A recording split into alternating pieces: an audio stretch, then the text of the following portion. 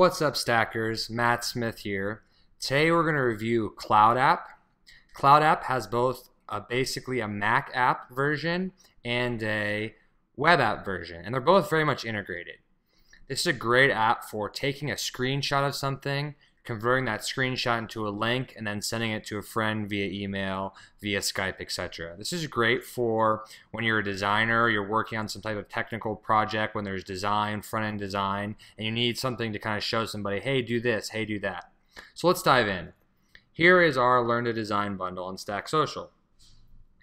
If I just am using Cloud App as is, and I don't turn on any preferences with the Mac app, this is kind of how it works.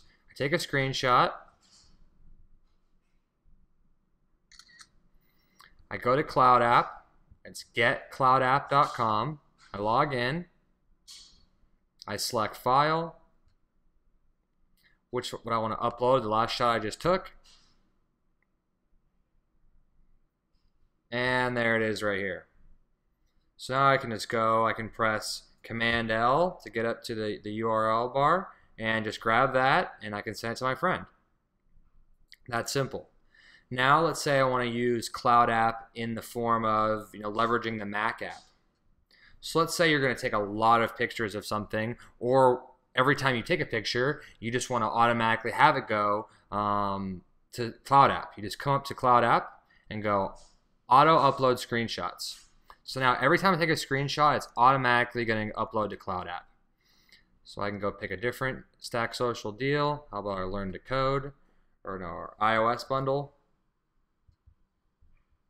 Take this.